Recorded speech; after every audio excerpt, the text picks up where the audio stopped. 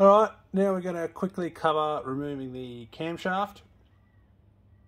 So in previous videos we removed the camshaft gears, the front mounting plate, everything required to get to this point.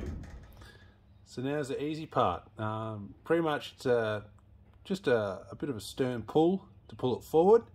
Then once you've kind of popped it out, you lift out the two halves of the thrust plate that's in there, and you're in business with a bit of a wiggle and a wobble. So if we pull it forward ever so slightly, oh, there's the bottom half, there's the top half of my thrust plate. Now again, here we come.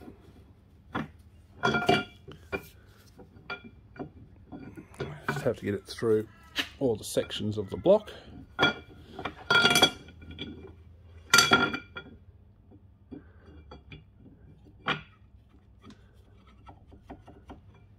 we go. Removing the camshaft. Nice quick one. And I think that's going to be it for pulling our engine apart. I think maybe one more video on how to pull the crankshaft out, and then that's done, and then I begin the great reassembly. Alright, till the next one.